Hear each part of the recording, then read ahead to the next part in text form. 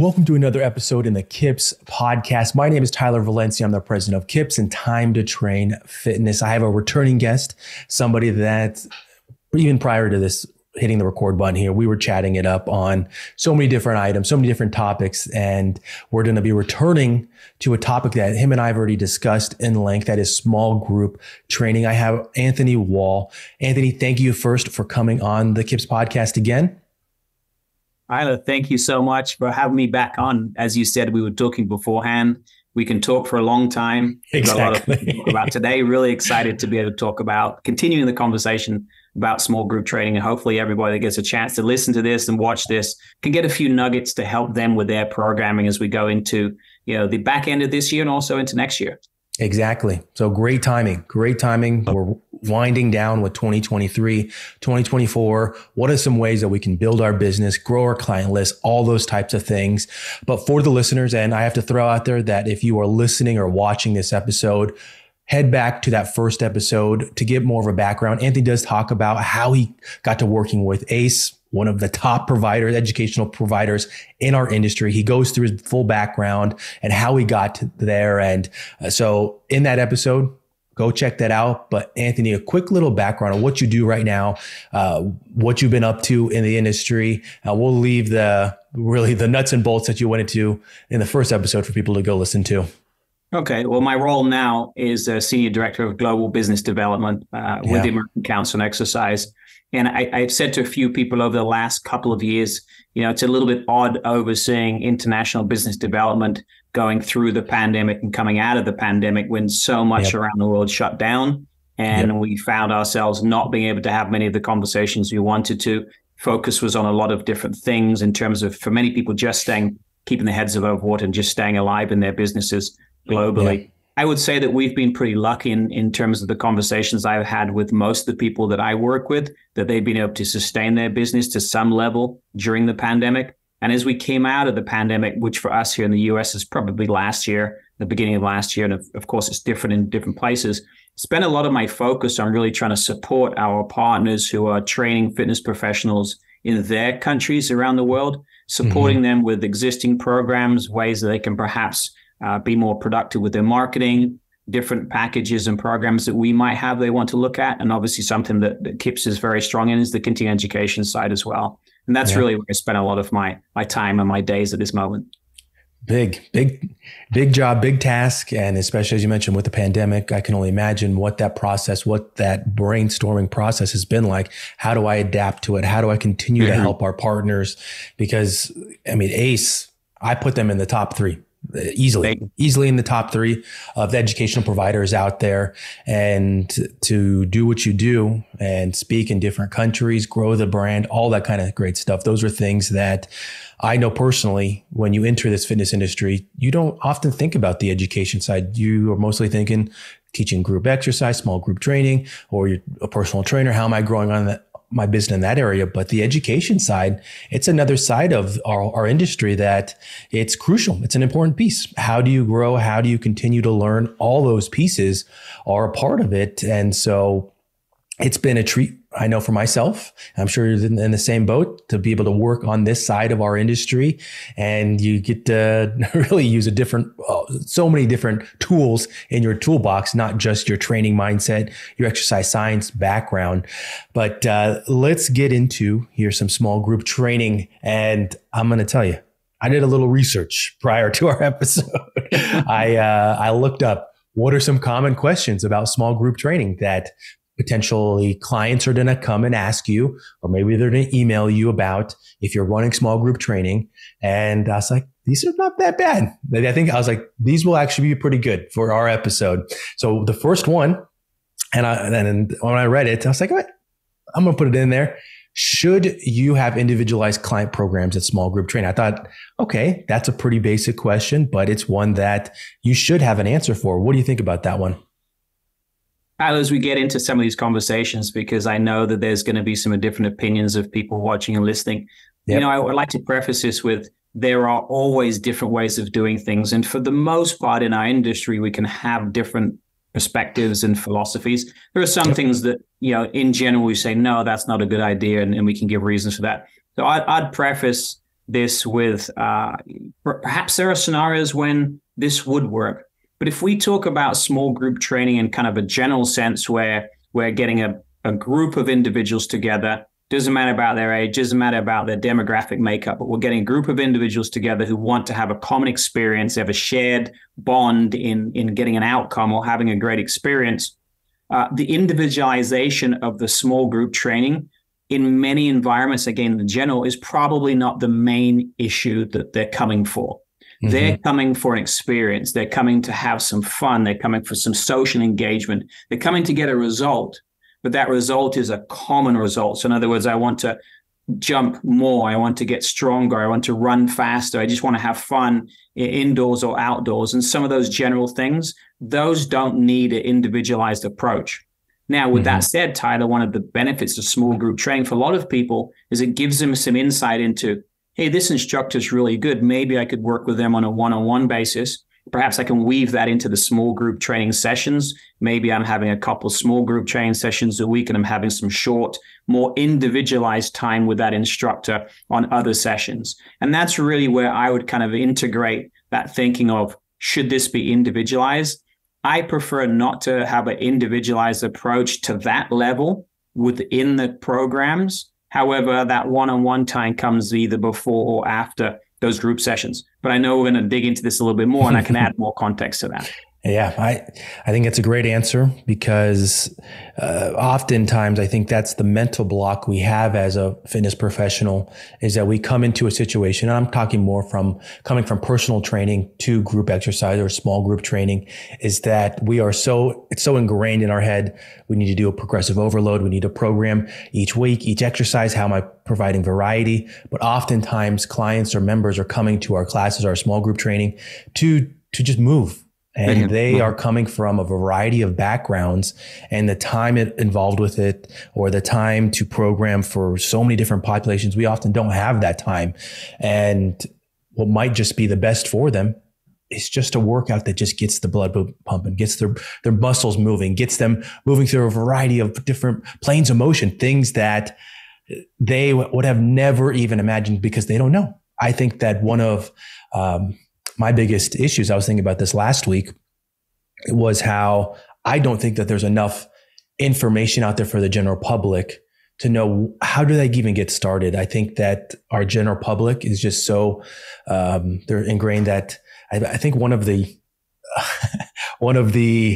recommendations for exercise is just to do exercise every day. I think that's one of them. I know that's evolved over time, but I think move more, sit less, right? Yeah. And if I was somebody that didn't have an exercise science background, how would I take that? What does that even mean? Where do I even start? I think that just starting is sometimes the hardest part, but they don't know the steps to get there. And that's why the individualization of a small group training, I don't think that would be the best return for an instructor. They wouldn't get as much return on it if they were spending all that time trying to individualize for each program. So that's my own feedback on that. With now small group training and putting together a program, now you're making your programs, this is going to be Monday, this is going to be Wednesday, whatever, how many days. With it, are you generally telling instructors that they should be basing their programming on each person's fitness level? Yeah, I'm going to talk about the programming from when I did it in my early days, and I know that we've evolved over time, but one of the areas that we were successful in was creating kind of a template, and we worked from what is the objective you want to accomplish in the workout you're doing today, and you mentioned the Monday, Wednesday, Friday. What is the objective we want to accomplish in today's workout? And that's kind of the group objective or the feeling, the theme for the workout. But what are the objectives for the individuals? And those are more general. So we want to feel empowered. We want to feel excited. We want to feel a sense of accomplishment. Some of these types of goals that are larger, easier goals to understand at a higher level. Yeah. In terms of kind of that individual programming, whilst there are many opportunities to cater for individual abilities within a program, individualization is not, in my opinion, the main goal for small group training. Yeah. When you go to a movie with a group of friends, part of the reason why you go with a group of friends is to have that social connection and the social enjoyment, because you can watch the movie on your own and you'll see the movie.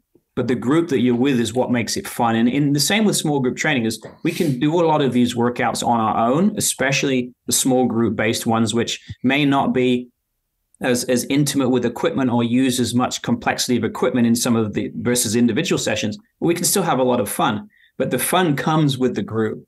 So my goal is really about, let's think about how we can maybe make challenges that cater to different groups. So I'll give you an example. Let's say we're doing an outdoor training session and it involves some level of running.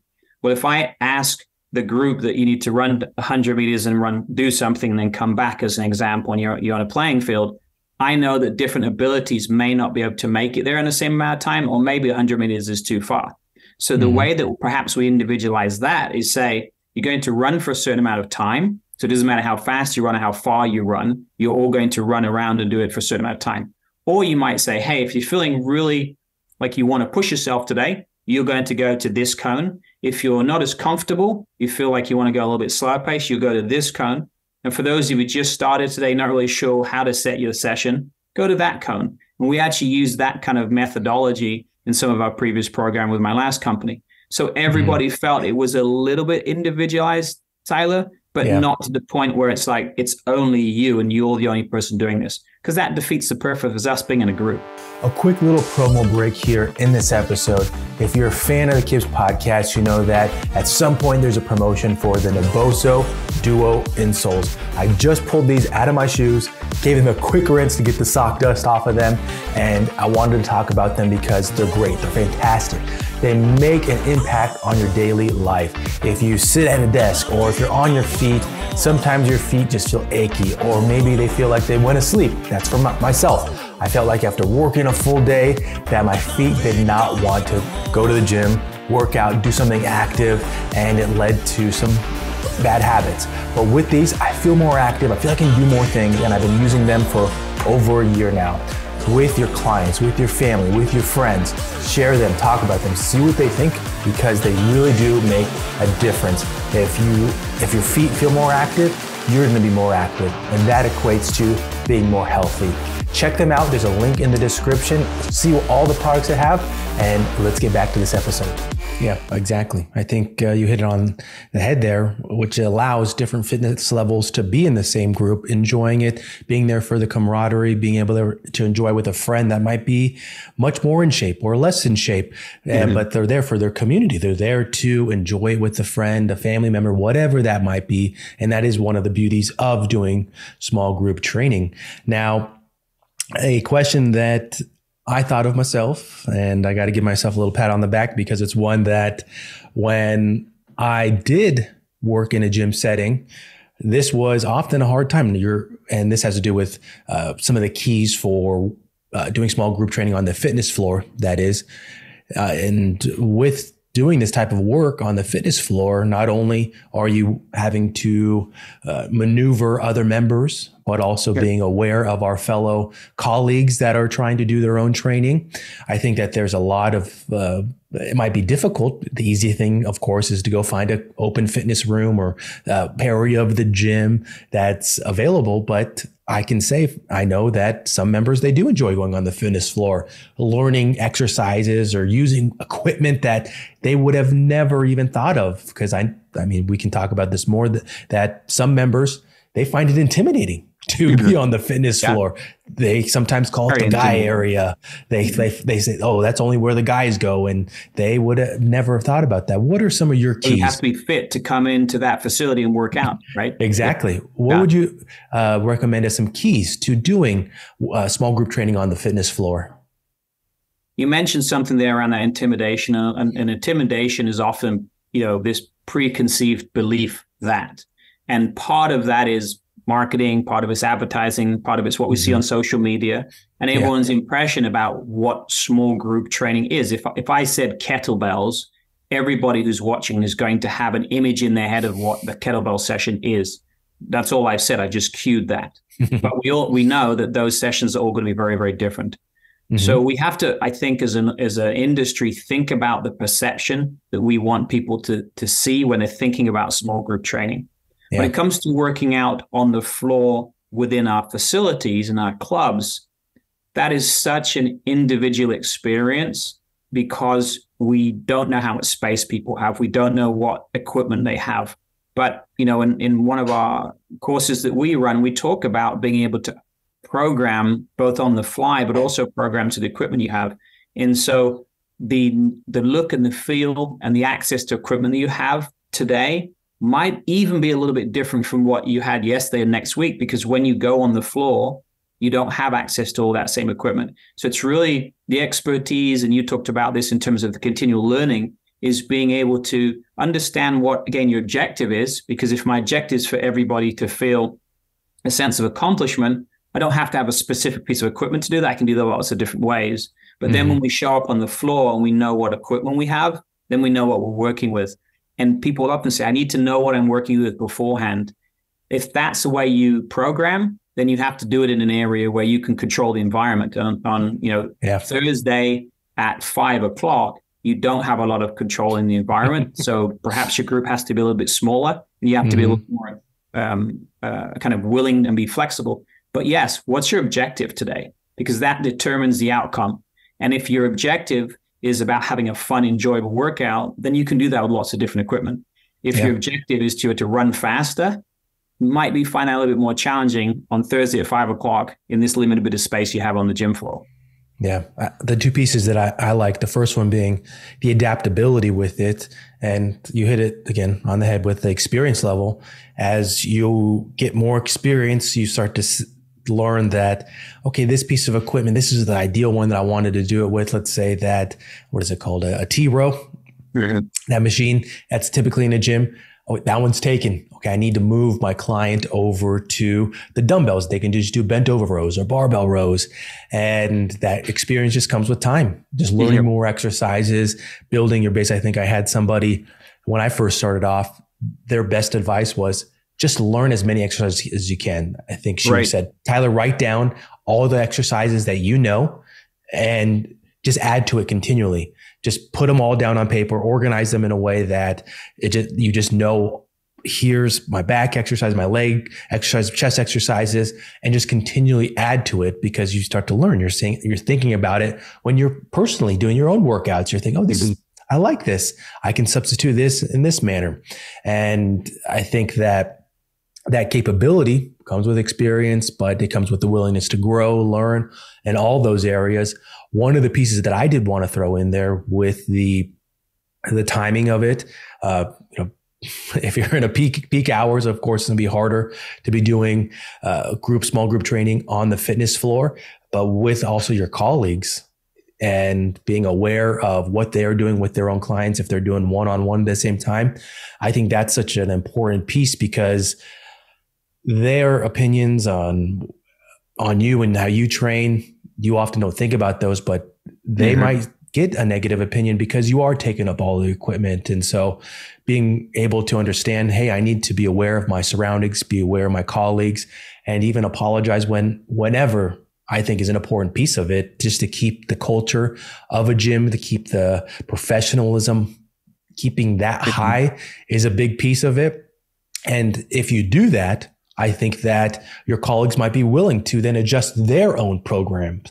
If they are doing one-on-one, but let's say you have a certain area of the fitness floor already occupied, if you have a good relationship with your colleagues and your fellow fitness instructors, they might be willing to adjust their own, instead of thinking, oh, Tyler, he takes up all the equipment and I want to do this exercise. But if you have a good and you're amicable, they might adjust right there. I think that's really, really key in terms of working. We're talking about working the small group, and on the fitness staff are a group, right? The employees of the organization, the club, the facility are also a group, and when working with them in an environment that creates a positive experience for all of us is really our goal. Wanted to come back to something you said about, when we're trying to figure out exercises, sometimes we get really fixed on a specific movement or piece of equipment or have to do the row. At the end of the day, in small group training, if the goal is to learn how to do an Olympic lift, then you need to be in the appropriate venue. If your goal is about having a great workout, you want to increase your strength, you want to, increase your energy, you're working on your lower body, whatever that is, I would ask the instructor when they're saying, I have to do this exercise, if you didn't do this exercise, what will be the downstream effect? Now, if you really, really have to do that exercise and the downstream effect is that they're going to not get the same level of performance down the road, that's different. But really, Tyler, for the vast majority of these workouts, if I don't do that exercise right then and there, it won't make any difference to the client group, right? They don't necessarily care or even know what the exercise was. And again, if they come away from that workout having a great time, that what did you do to make them come back tomorrow? That box has been checked, and that's an important box. And it's okay that you missed one exercise. Now, if that happens repeatedly, then we have to look at your space and the environment and your timing and some of those things. So I think being flexible and knowing those exercises is one thing. The other piece is saying it's okay if you don't get that exercise, because when I was young, this is the order. And if I couldn't do it in that order, I was stuck because I was so inflexible, because that's the order I've been told is the best order. Well, not for the experience, it isn't. Yeah, I agree. 100% agree. And I got a follow-up question here that's along the same lines of it. And let me preface it with, this might be the mindset of somebody coming from the personal training side to the small group, or even to a bigger group exercise setting, that you are constantly thinking, I need to track everything. I need to write my weights. I need to write how I'm going to progressively overload them. You're keeping all this information down. Should you track the load and progress of a client in small group training, or should you keep potentially just the exercises of each day and potentially how you're adding variety? Which would you place more emphasis on? My experience and my way of teaching small group training classes is we did assessments at the beginning of the period of time. And back in those days, we did them for, a 5-week program. So you do assessments at the beginning, you do assessments at the end, and they're basic assessments.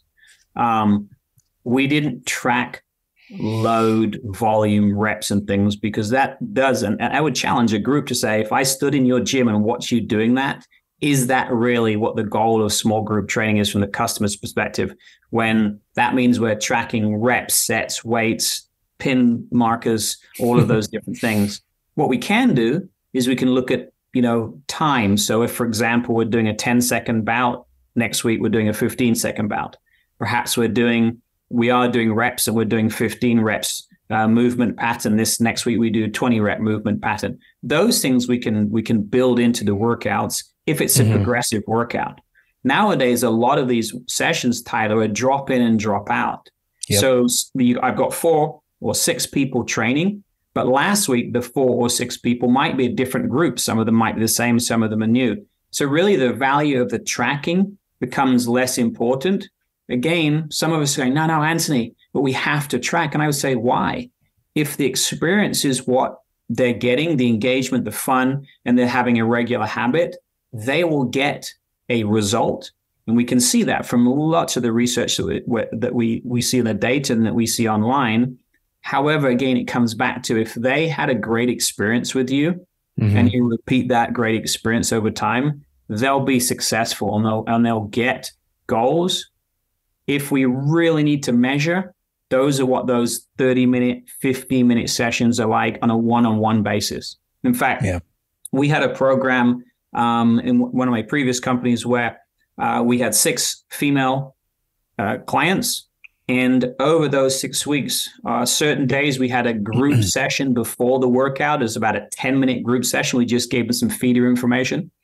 And on the other days, before and after the workout, just for 5 minutes each, you met with the clients, just do some real basic one-on-one stuff. So it was a small group training program, but we wanted to build in a little bit of downtime to talk about information, but also one-on-one time. It was just very short touch times that we spent with these clients, so that over the 5 weeks, the 5 or 6 weeks, they all had a little bit of one-on-one time as well. And that worked really well, because they had that opportunity. If you want to do measurements, if you wanted to look at specific things, that they could do that, and it didn't compromise the actual workout itself. Interesting.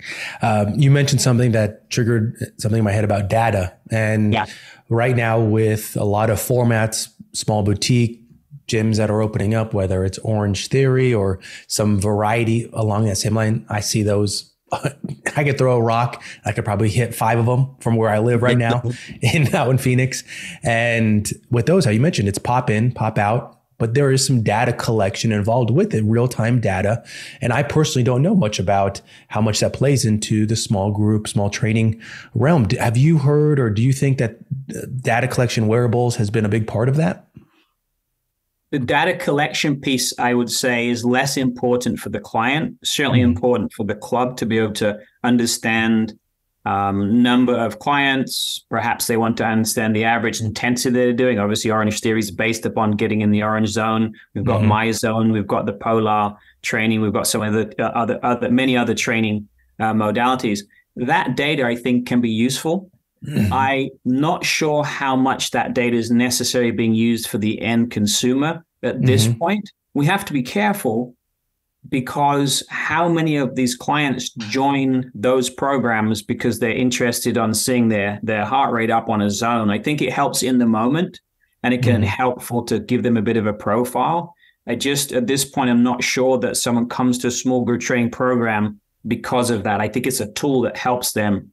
And to your point, with these devices that we can now use, whether it's the chest straps, the body monitoring, our phones, accelerometers and things in our phones, you can always get that afterwards, and you can use that as part of that conversation. Just not sure, Tyler, and I'm happy for people to come and say, no, Anthony, you're completely wrong. Just not sure if the typical client comes in and says, hey, I need to know exactly what zone I'm in for the next 45 minutes, and I need to see my improvement in a graph over the next 4 weeks. We like that. I think it's a good selling point and a good feature to show people, but I'm not sure that's what's driving people into our programs. Yeah, good response. And like I mentioned, I don't know. Really, I don't have any feedback on it. I don't even wear a wearable. I'm not, I'll admit it on this podcast. I've gone back and forth. I'm, of course, about optimizing my week, optimizing my workouts, making sure I'm being efficient, all those types of things. And being a fitness professional myself, I thought maybe I should get one. Maybe it will be interesting data, but I have not gone down that road. I have in the past worn one for a few months, but I'm not big on wearing items. I have my wedding ring, and that's really about it. But that's the most important one. So that's exactly, yeah. And that's why I was thinking, okay, how can, or is it even important? But I think that one of the main points that we've been really hitting on is the community aspect of it, and are people actually there? I think that's such a good question to think about. Are people there for that? For XYZ, or are they there for camaraderie? Are they there for the enjoyment of it? And that piece right there, the enjoyment aspect that has been my outlook on fitness in general. I've changed kind of in the last year and a half. How am I having fun? And how can I promote fun for the workouts that I film, that I do for YouTube? How can I get somebody to enjoy it? Because often people look at it as this is going to be hard. This is something I don't want to do. Painful. Yeah. Exactly. That has been the marketing that we see common for the last 10, 15 years, is pushing through pain. You have to suck it up. And I don't think you have to. I personally think that you can have fun. You can find things. It shouldn't have to be like that. And we talk about that technology. It could be a sensitive area, because we invest a lot of time and as fitness professionals and coaches understanding using that technology. If I had 6 clients, guaranteed 50% of them probably are going to have some desire to track through a watch, a phone, a belt. And they can do all of that on their own, and we can be there to help them in the background. I don't think if we opened up small group training to the entire population of our community, anybody's going to say to us, I don't want to do that because there's not enough technology. I don't know enough data. They're going to give us some really good reasons why they don't do it. And it's all going to be around a fear, lack of fitting in, concerns about intimidation, not being fit enough. It's going to be all about those things. Again, the most powerful thing when you look at small group training and group fitness as well for many of these programs is the fun factor, the enjoyment, the engagement of being part of something big and having a common goal, which is to enjoy and get to that objective that way. So technology, very important for many people. I'm not seeing it as the driving factor though, for small group training. Agree. I want to go back to what you briefly mentioned. I like how you mentioned that you would pull a client a part of a small group to give them a little bit one-on-one, potentially do some assessments, do some types of measurements. What were some of your favorite measurements or assessments that you've done in the past in the small group training setting? We took basic ones, and those of the people who know my background will probably understand the programs I'm talking about. But we took some really basic ones, and we did some somewhat more advanced ones. So, for example, one of our programs, we did a beat test, a multi-stage fitness test, which can be quite advanced. It doesn't have to be, but if you go all the way through and get further down, it's going to be very hard. So that was one that I thoroughly enjoyed, and I enjoyed it because it was a very good benchmark for those people that really were focused on kind of high intensity and anaerobic fitness to see where they were. That was one that we enjoyed implementing. I did it a few times myself. I've not done it for many years, so maybe I wouldn't like it now. But some of the more basic ones that we do were step test. So we used a 3-minute step test, and we used some push-up tests. And those ones, we implemented those for a different program because they are easy to implement for a group of people. They don't take a lot of time. If you're going to do a multi-stage test, you need the space, you need a timer, and you need someone to be able to record stuff, because nobody wants to get to stage 10 and realize no one was counting for them because you forgot. But something like a step test is quite easy to do, and you don't need a lot of space. So I'm an advocate of population-specific or individual-specific testing, right? So for different groups, we use different tools, but keep it simple. Because within a group environment, in one of our programs, we had, it was a military-inspired program, and we had sometimes 100 people in the program, multiple instructors to deal with those different groups. So we ran a 5K run, a 3K run. We did some push-up tests and some different exercises, but we ran it in an environment that was easy to collect the data. So even if you've got a lot of people, if you want to be able to collect those, do those assessments, you have to be able to set them up in a way that they're easy to run. And we actually spent quite a bit of time thinking about how we took groups through the various different assessments to minimize the time that we spend doing assessments. No one is coming to your session saying, hey, I want to spend the next 45 minutes doing a whole battery of assessments. Exactly. Well, if I was to give some advice on this piece, and this is something that I used to do, was when we were doing a push-up assessment, a part of a small group or group training, was I would actually have them keep count, but how many assisted did you do in it?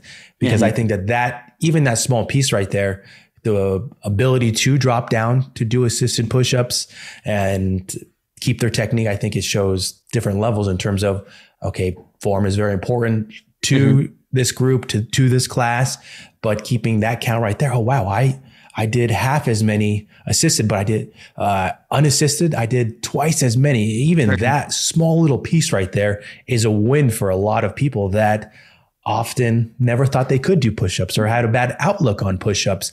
And to take it one step further, taking what you said earlier with the potentially spending a little bit of time with an individual from a small group, having them maybe come in 10 minutes early and do, let's say, a push-up test. And if I was in a gym setting, one of the pieces that I was just talking about yesterday, I was recording some content, was using a Smith machine. And this is something that I used to do when I did one-on-one.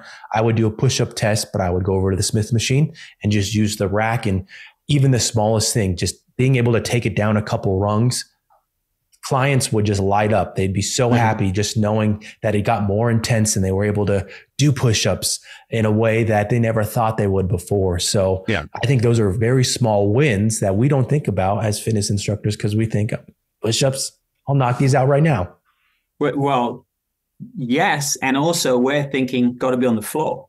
Yeah. Right. There was no universal rule that says you can't do the push-up in the Smith machine on level, on rack number 15, peg number 15. But for that individual, that's their marker. And so when they come back in a month and they want to retest, and now they've done more on that number, or they've made it a little bit more horizontal, that's an improvement for them. One of the things that's really nice about simple assessments is they're easy to implement for us. Often they're not intimidating for our clients, and we want to create an environment. This is about that self-esteem, right? Being able to build that self-esteem is I have always said it doesn't take science to do something too hard, right? Anybody can say, do 100 of those and we're going to fail.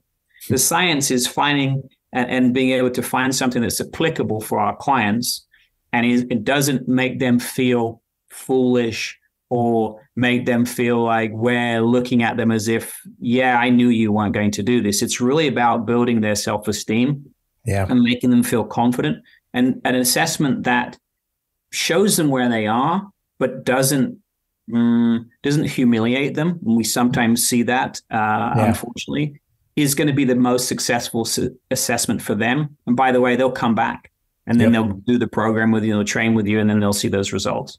100% agree. I like that. And to segue here to now a little bit of programming, and I'm going to do a little bit admitting again on this podcast that I know that in the past, even now, it's been a progression for me for including exercises that I might not have done. I might not do my regular program, but I might have members or people that are following some of my workouts that like different variety. That's the best way to say it. They like this variety. They like that, not just doing, I come from a background that I'll do bent over rows nonstop. I'll do squats, all things that are very basic. But when you work in this industry, you tend to just like the basics, but adding variety, add a little spice. Clients like that. And for myself, it's been doing research. I will research on YouTube. If people watching this that follow me, they know that I teach YouTube workouts, and I will go on YouTube and I'll just search. I'll watch different instructors, what they're programming, what they're doing. And I get tons of ideas that I would have never thought myself to program. And that has been growth. I think it's growth because it's willing to do something that I would have never thought of, would have never done. How do you create variety for small group training? What are some tips that you have for our listeners?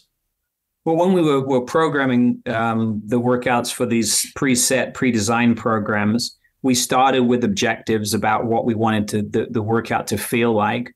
We built a lot of what I would consider competitive or team environments in there.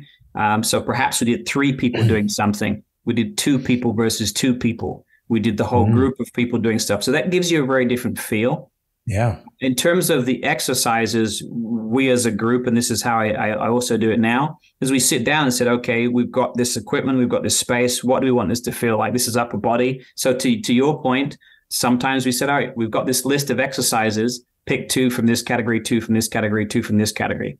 I've always been a strong believer, Tyler, that when it comes to small group training, the exercises themselves are not what get the effect. It's the combinations. So think about an egg. You can use eggs for lots of different things, including just boiling them and eating them that way, but they're in other things. And they're in other things because they make that recipe different, or they give it a different consistency or something. And it's the same with exercises. So I have a look at lots of different things. You might come to me and say, I really want to focus on this area of my body. So that's one way we can program. Another client might say, I want to feel more confident about what I do. We're going to program things a little bit differently. We're certainly not going to be focusing on stressing them in an environment where they feel humiliated, because that's not going to improve their self-esteem. Yeah. And so when people say, how do I start? I have to go back to what's my objective and who's the population I'm working with? And then what equipment do we have? And then we can start to build on those different things. Yeah. I think if we challenge all of our clients in a humble and in a supportive way, challenge them is okay. Again, it doesn't take science to go overboard and smash them or do it the hard way. And no one's ever come to me and said, I want you to humiliate me in this session. I want to walk away knowing how unfit I am and being reminded that I really shouldn't have been here. They want to walk away feeling confident and feeling like, you know what, that was really fun. I enjoyed that. Or at the very least go, I can definitely do this again. Because if we don't do that and we don't serve them through that way, then they won't come back.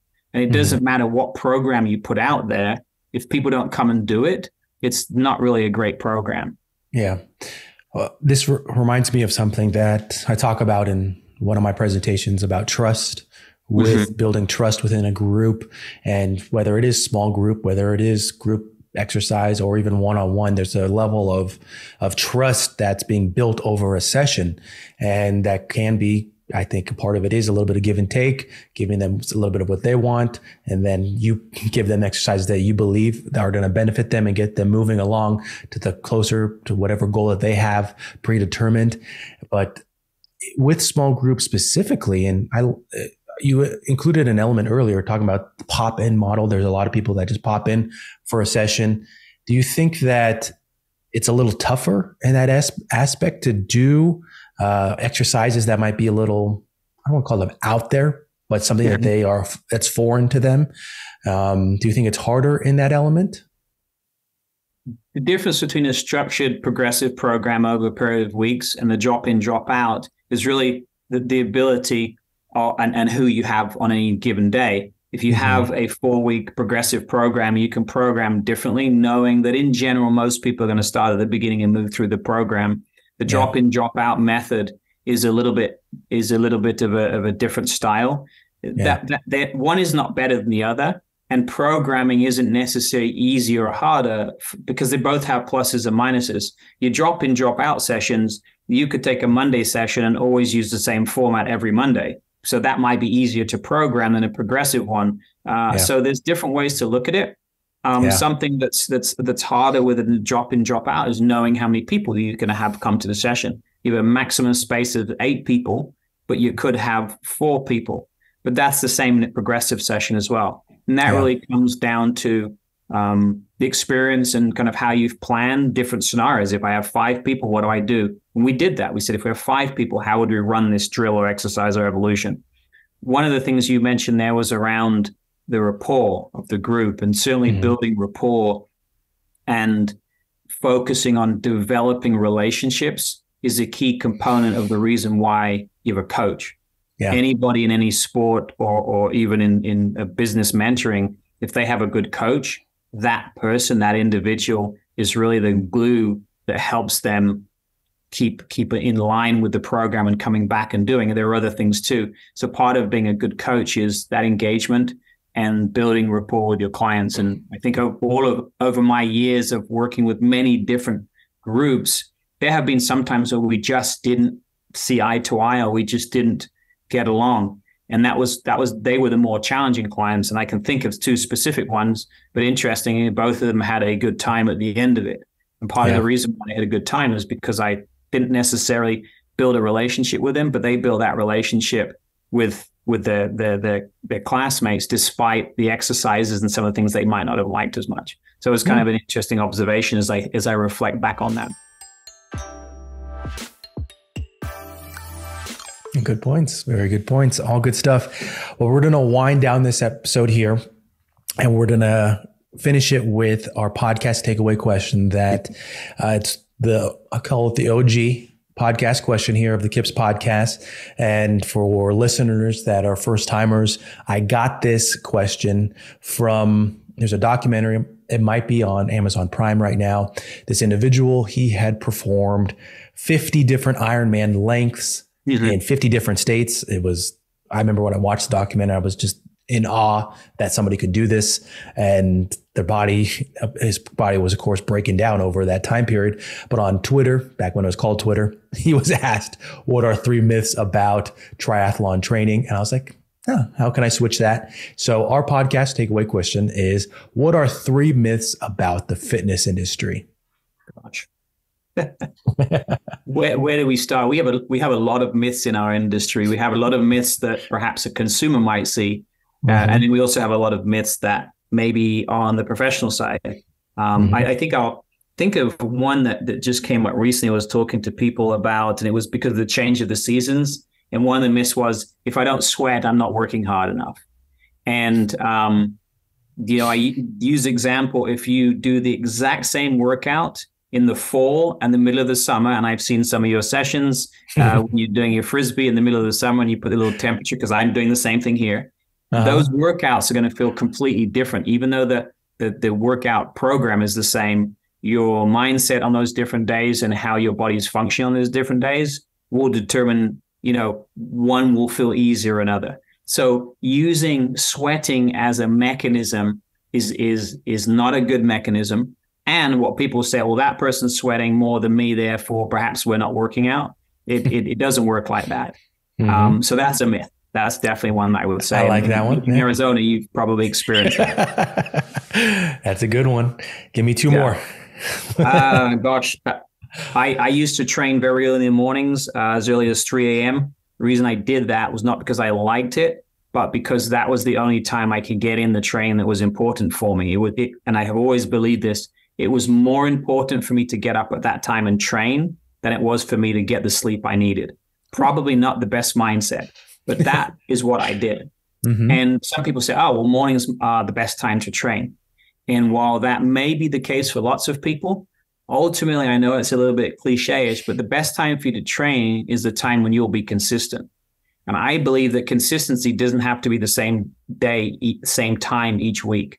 Consistency could be at 3 a.m. on a Monday, it could be at 5 p.m. on a Tuesday, and it could be noon on a Thursday. So consistency is in your schedule more important than what time of the day you train. Yes, we can get into the science and the circadian rhythms and go, yeah, but you shouldn't be training this time versus that time. But if that was the only time you could train, then that's going to be better for you. So I think, setting the best time to train is very different for everybody. So I think that's a good one. Yep. And you can ask me for one more, aren't you? Yep. We spoke a little bit about intensity of training and making people, building rapport with them and making them feel that they're successful in building self-esteem. And part of what we often see in the industry, and there are many of us who like to go as hard as we can and push ourselves, and we want people to see that. More isn't necessarily better.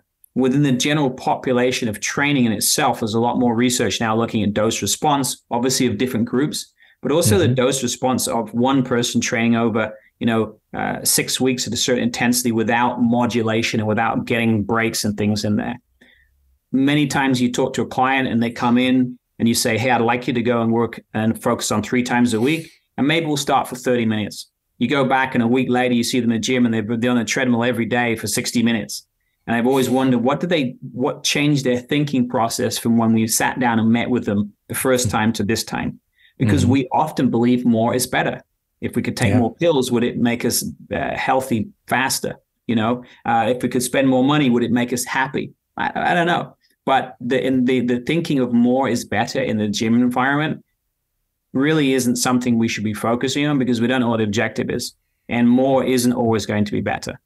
Agree. I can't, I would say it's very coincidental. I was just, when I was recording prior to our podcast session here, I was mentioning that how I started recording these 15-minute Tabata style workouts. And despite my current level of fitness, which I would consider is pretty solid, that just these small inclusions of 15-minute recordings, 15-minute workouts, my body just felt that impact right there. And 15 minutes, when people think that I need to be in the gym for 45, I need to be in the gym for 60 minutes. But 15 minutes when I'm already at I would consider a pretty high level of fitness, that made such a difference in my week. And I remember after the first time I filmed one, I was sore for 2-3 days. And I was thinking to myself, Tyler, what did you do? Like what? It was only 15 minutes, but you're 100% intensity, right? That intensity. Yeah. Exactly. Before we sign off here, can you throw out any social media links, information about where people can find you in the future? I know you have another big year, 2024 coming up. Any information you want to share with the listeners? Yeah, well, obviously go to the American Council on Exercise. acefitness.org is our website where we've got a lot of content on there. We have free content on there. We have paid content on there. We've got a YouTube channel. We're obviously on Instagram and Twitter. So you can look at us on all those handles. And then also if you want to, come back to me and ask me more questions about this, my personal Instagram is AnthonyJWall_fit. So feel free to ask me any additional questions because we'd love to be able to continue the conversation online. We offer a small group training workshop that we go to places and we deliver that workshop as a 5-hour continuing education course. So that would be a lot of the stuff we spoke about today is in that workshop. And that'd be really a good opportunity for businesses and organizations who are looking to really evolve what they're doing, to look at something that's really, really fun and easy to be able to implement is would love to be able to help out people that way. Great. And I will be including those in the description, whether you're watching this on YouTube or you're listening on Spotify or Apple Podcasts. All that information will be in the description. As always, thank you for coming on. I knew that we would talk for more than I had planned. And I can just say that from this episode, I personally learned a lot of things that I would have not thought about. So of course, always thank you, Anthony, for coming on. Yeah, Tyler, thank you so much for everything that you're doing with KIPS and all of your things. I love to follow you online. And thank you to all of you listening out there and watching. You really, this is, we're making a difference despite what people say. We do make a difference every day. And I know it's hard for sometimes because people don't necessarily believe that exercise makes a difference, but absolutely does. And one person at a time, 10 people at a time, or a big class at a time, you are often the only people that have anything positive to say in many people's lives. And I think that's really critical for us to remember. So keep up the good work. Love it.